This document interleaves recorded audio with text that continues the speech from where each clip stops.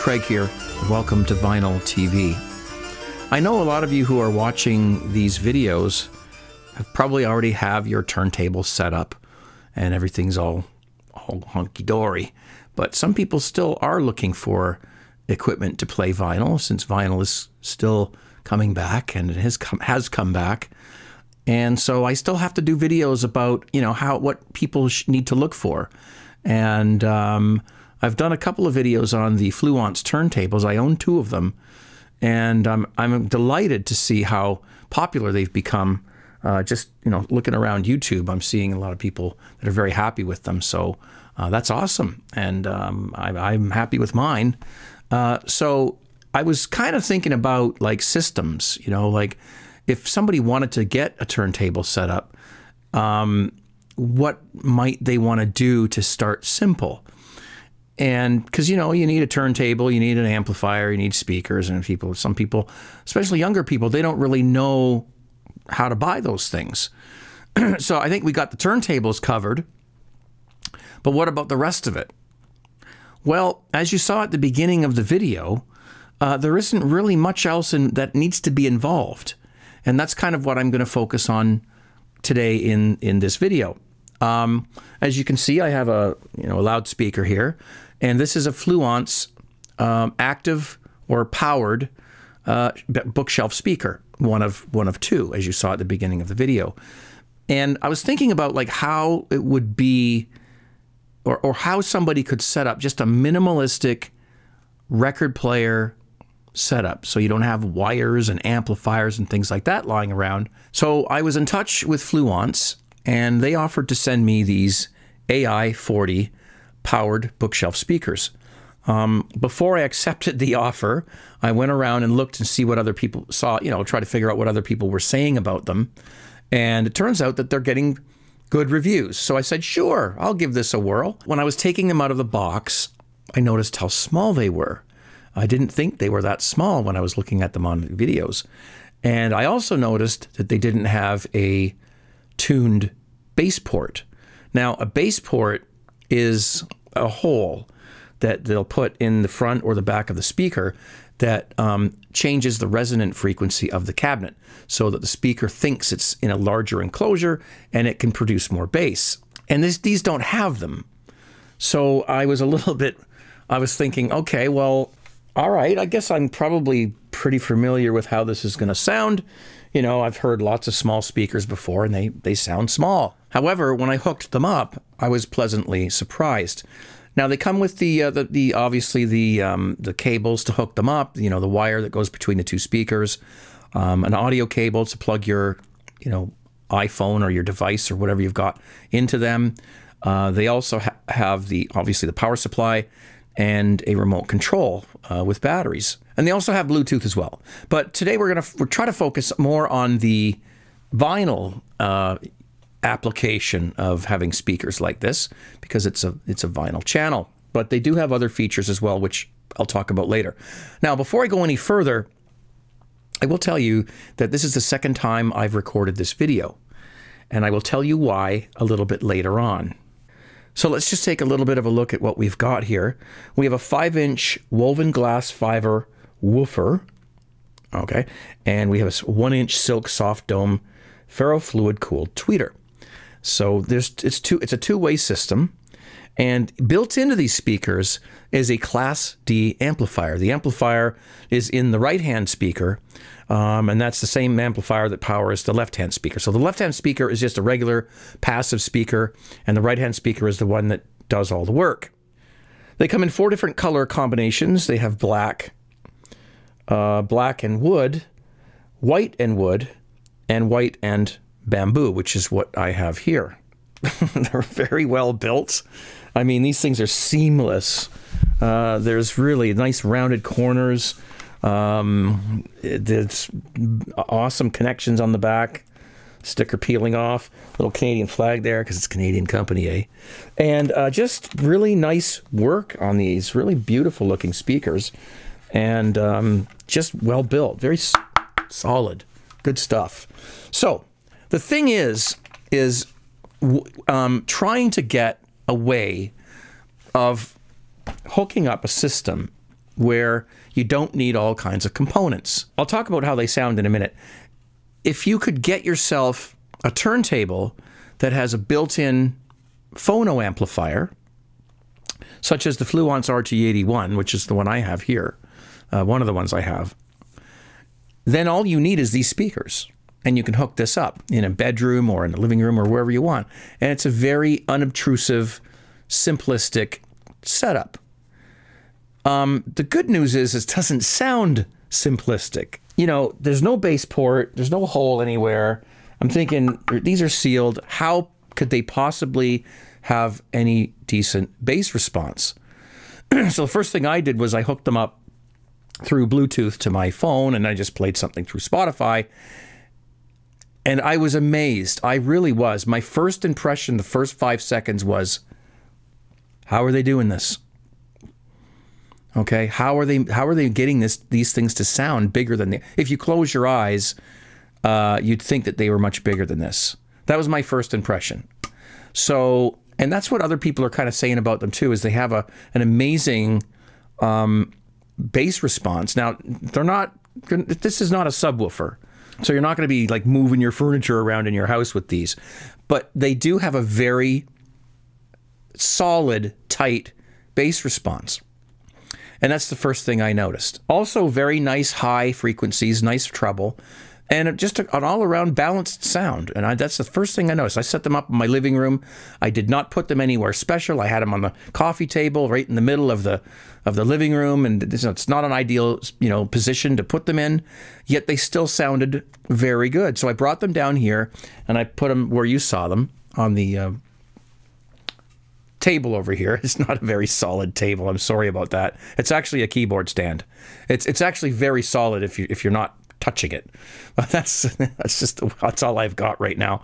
And I set them up, and again, they sounded amazing. Now the remote that comes with them has, you know, it's got the, let me see here. It's got the power. It's got a mute button. We have a little circle, you know, pad here for stop, play, pause, reverse, you know, for Bluetooth connections if you decide to use these for that. And it has a input selector, and you can dim the little LED that's on the front here, which tells you what's going on, whether they're on or off, or whether they're on Bluetooth or line in. And the bass and treble controls I was actually really impressed with, because it's not like the bass and treble controls that you find on a regular stereo amplifier. These things really are subtle. And you turn up the bass, and all of a sudden you're realizing, wow, these things rock, you know? And you turn up the treble, and it's like, now you just dial it in, and it's just really amazing the way they've done this. Actually, I don't know for sure, but I'm thinking there's some like trickery going on inside of these things, some circuitry of some sort, maybe a DSP or something, where they've been able to get them to sound much bigger than they really are.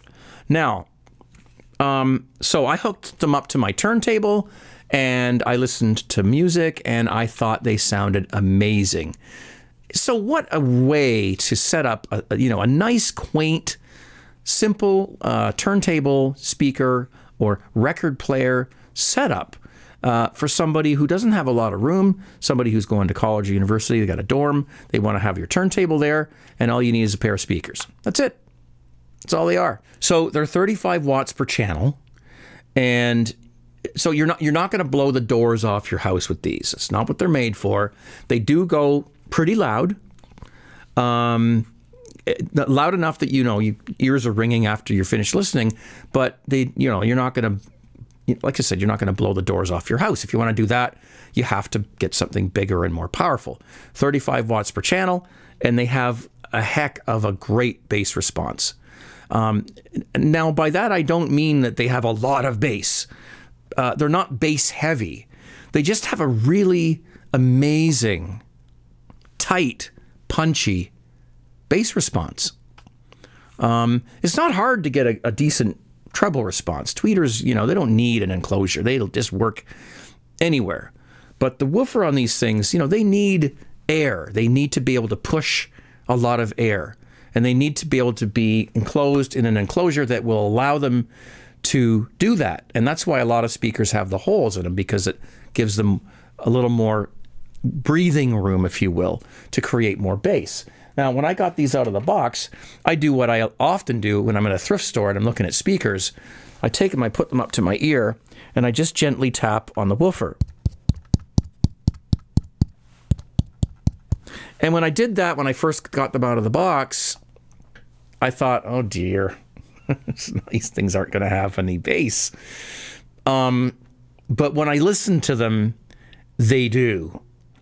They've done something inside these speakers that definitely allows them to create a lot of excellent bass, especially for the size. I mean, these are small, right? Look at them, right?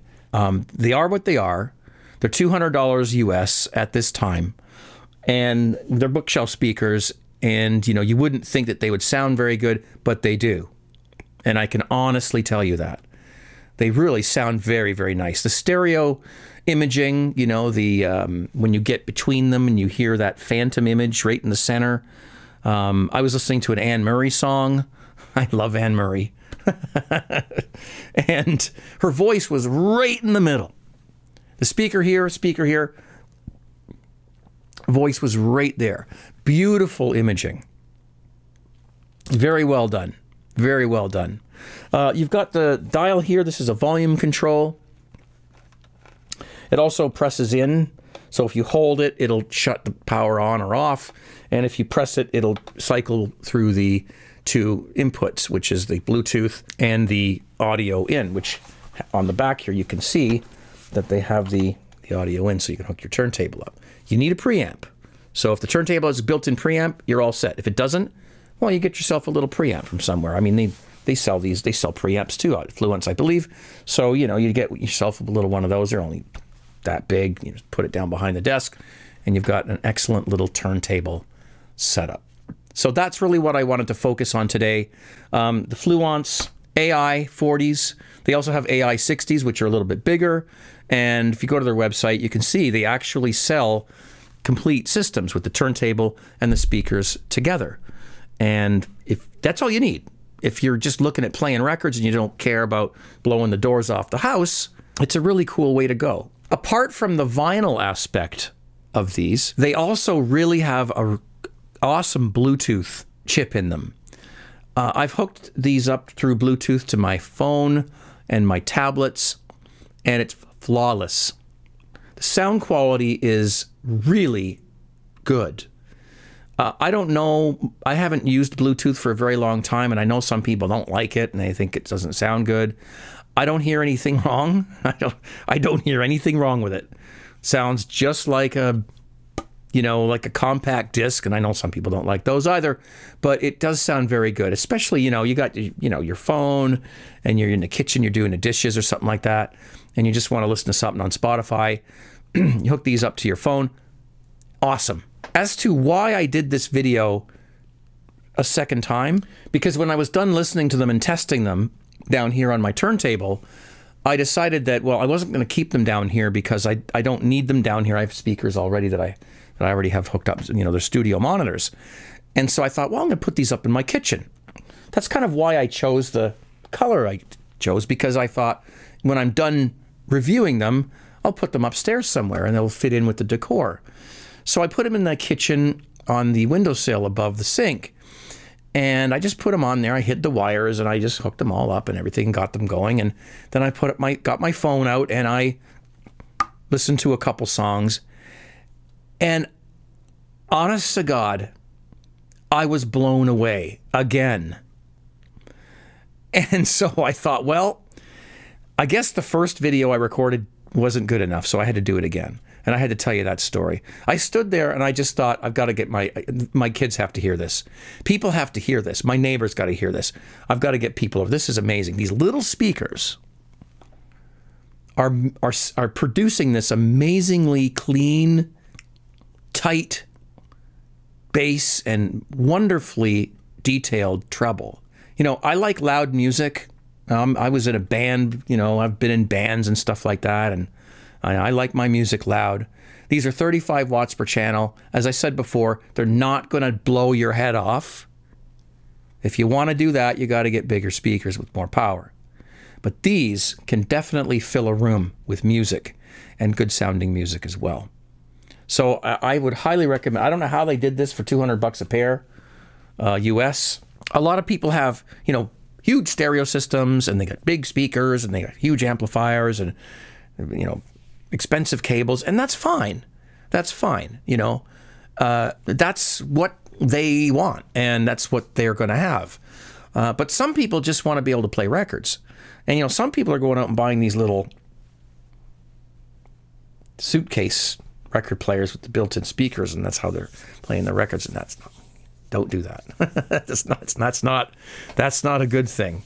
If you really want to listen to vinyl on the cheap, and you don't want a big elaborate setup with wires and everything like that, then you just want a turntable and a couple of powered speakers. And I do highly recommend these Fluance Ai40s. They're great. I'm going to use them in my kitchen. They sound amazing. So I did get these for free, but I'm being completely honest with you guys. Really, I wouldn't. It's not in my best interest to review a product and say it's excellent when it actually sucks, because then that looks bad on me. Because you go out and you buy it, and then you don't like it, and you think, well, Craig doesn't know what he's talking about. So I can honestly say that, especially for the money and for the size, these Ai40s are very, very nice. They sound great. They're small. They look nice. And they're very well built. And I will be using them. Okay? All right. So that's that. And I want to thank you guys for watching. I like doing reviews once in a while because it helps people. It helps the company. It helps the consumer. Because I know when I bought my first turntable from Fluance, I never heard of them. And I went on YouTube and I looked around and I saw all the different brands and models and things like that. And it was because of the reviews that I bought the turntable that I bought. The RT81, and it's so you know, the companies need us, we need the companies, and the consumers need the companies, and they need us too, because altogether we can allow people to try and find the product that's best for them, and that's what this is all about. Now, speaking of products, I have a shirt here that I'm going to show you. This is available. I didn't have it ready. I'm sorry. This is available at tgtshirts.com. This is my vinyl TV t-shirt. And if you buy one of these, greatly help me out. So, and help out the channel as well. So it's vinyl TV. There you have it. There's the design. tgtshirts.com. That's where you can purchase those. I want to thank you guys for watching. Please hit the subscribe button and the bell so that you know when I produce new videos. And hopefully we'll see you back here again the next time I post a video. Thank you so much for watching, and keep spinning those records, because you know what? You know what? Vinyl is final. Take care, guys. Cheers.